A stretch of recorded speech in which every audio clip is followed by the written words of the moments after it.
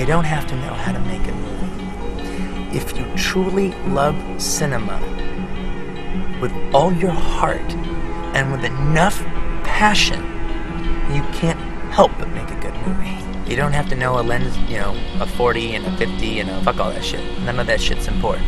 If you just truly love cinema with enough passion and you really love it, then you can't help but make a good movie.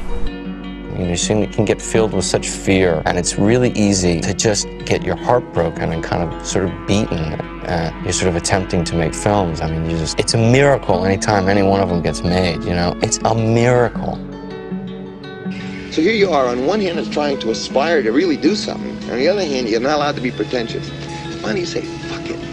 I don't care if I'm pretentious or not pretentious, or if I've done it or I haven't done it. All I know is that I am going to see this movie. And that for me, it has to have some answers. And by answers, I don't mean just a punchline. Answers on about 47 different levels. And it's very hard to talk about these things without being very corny. You use a word like self-purgation or epiphany, they think you're either a religious weirdo or an asshole college professor. But those are the words for the process, this transmutation.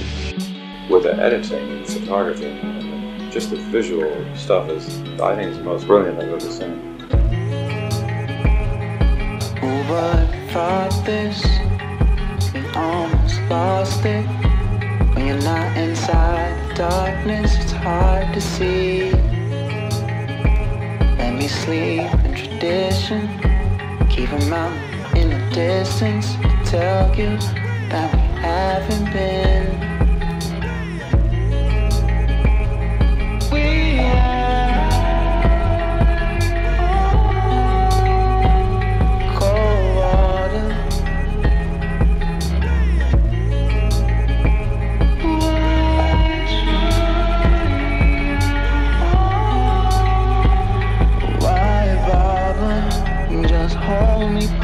My darling, just hold me close, my darling.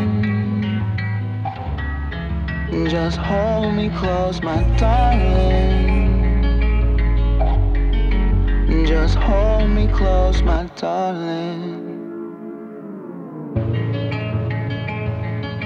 Who would dream this? We couldn't mean this. Could it be some type of meanness of where you are? 'Cause I don't